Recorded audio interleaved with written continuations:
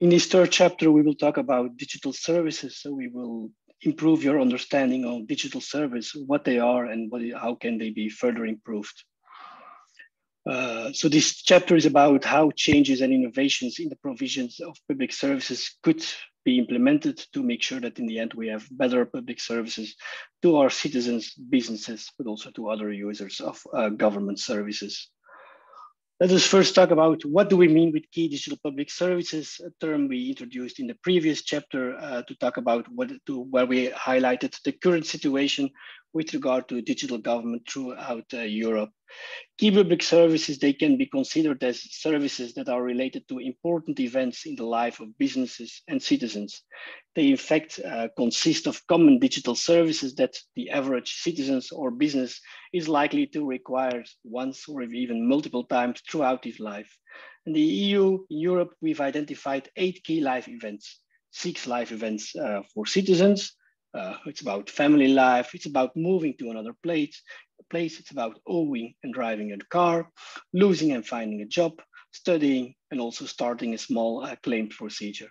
Those are the 6 key life events we've identified for citizens. And then we have 2 more focused more on businesses, which constitute starting a business on one hand, but also running and operating a business on the other hand. Now, we have these 6.2 key life events, which are related to digital services. I think it's important, the key message is that for each of these live events contains of several services. Now let us go back to the example of Anna, who also was looking at a certain stage for another house. So she was thinking on buying a new house, which means that she had to go through different steps, which means that she had to rely on different types of services. So when deciding to move to another place, she assessed what online information was available, for instance, on local schools, on local amenities in the areas where she would wanted to go living. She also had to obtain some permits that allowed her, for instance, to do some construction works to make sure that she received permission to live there. But also she had to register a new address to the municipality register of our new municipality. And then she had to provide some information to other organizations about this new address, for instance, to the post and to the utilities. And then finally, she also had to make sure that she was signed out of the municipality register of her old municipalities. So here you see quite a few key services that the citizens like Anna, who wants to buy a new house, who wants to move to another place, has to go through it. Now, when we talk about digital government, it's about digital services that support us as citizens throughout these steps to make sure that these steps go much more easier and can be completed in a much shorter notice. So it's about providing information, receiving information, and completing transactions. That's in fact what we are talking about when talking about digital government. Before, in the previous chapter, we already introduced the 2030 Digital Compass that had the ambition of the 100% online service delivery of a set of key services. Now, important to realize when talking about the Digital Compass is that it also looks at services in some other key areas, domains. For instance, telemedicine, where also there we see digital government, digital data technologies could also help here into improving services to citizens. There's justice, where also a digital transformation could provide a lot of added value. And there's a lot about communities, so platforms in rural and urban communities, which could also be transformed, empowered by the use of digital technologies. We just mentioned these 3 domains to show you it's not only about improving, transforming key services. No, we can in fact improve these services in many different other fields, many different other domains. Overall, independent on which sector we are talking about, it's all about citizens and businesses that on one hand need to receive information, they sometimes need to provide information, but they also need to complete transactions with public administrations. And we see these 3 types of services are the key service or are the main services what we are talking about when talking about digital government. Important to know is that these services, whether it's about contact services, information services, or transaction services, these services need to meet some key requirements, meet some key needs. They, for instance, need to be accessible and inclusive, which means that they need to be accessible regardless of this capacity.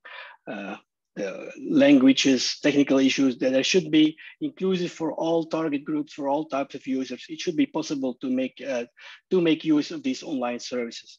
Services should also be very easy to use and very user-friendly. Also, again here, non-expert users should be able to find and understand the information provided. They should be able to complete transactions, etc. But at the same time, the services and the information made available should be trusted by the citizens and businesses. It should be secure. Citizens should be able to trust information, and which means they should have to be secure. So these two requirements show that there's a need for a balance between, on one hand, security, and on the other hand, user friendliness, which already shows, in fact, the difficulty or the complexity of making sure that we have the digital services meeting the demands, meeting the requirements we have in mind. Then a final key principle to which we also want our services to fulfill or to be in line with is a service of making sure that citizens only have to provide certain information, only one. So this is in fact the first level of requirements, the first level of needs we have with regard to our online digital services. Now, beyond this, it's more about just making our services available online. There are also some additional components, additional requirements we want our services to be compliant with. One thing we already mentioned a few times, cross-border services.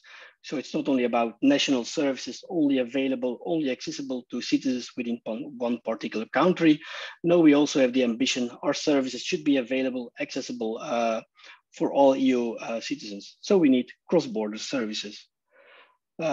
Ideally, we don't have one general service or a set of general services that are available for all services. No, ideally, we also try to adapt, personalize our services to particular user groups to make sure that the services we provide to this kind of users are fully adapted to his needs, to his requirements, in the way of which service he needs, but also the way through which channels he wants to take advantage of these services.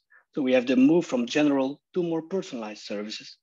A third evolution is not focusing on providing each of these services separately, not only single public services, but really think on how can we make sure that we combine, that we integrate many different services, in the sense that one particular user, one particular citizen can take advantage from a series of rated services at the same time, in an end-to-end way. This also brings additional challenges to the public authorities involved in providing these services, because it means that they have to work together. They have to integrate their services, their working procedure, their processes, etc. And then finally, another level of ambition, it's about realizing these proactive services, in the sense that it's not longer required the citizens, businesses request or apply for services. No, in case they need it and they can receive it, they automatically receive it. So this fourth evolution from reactive to proactive services shows the additional levels of ambitions we have with regard to our service delivery of online services to our citizens, businesses, and other users.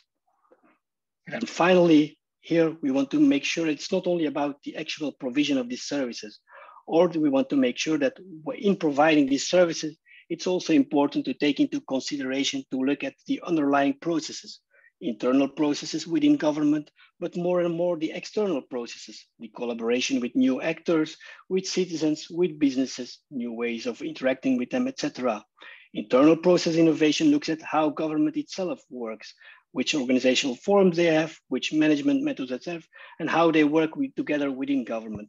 So there's a side of internal process innovation, which is relevant, but which should be combined with external process innovation. Innovations in the way that governments are working together, co-creating, cooperating with other actors outside the public sector, citizens, businesses, researchers, and many other sectors that could support governments in developing, delivering their services and their policies. What did we learn from this chapter? First, digital government, it's about new and improved digital services to make sure that we can meet demands of citizens and businesses. Second, we should make sure that we also look at the underlying processes beneath these services, which means that we also need to think on how governments internally, but also externally, can improve its way of working and can better cooperate with stakeholders outside the public sector.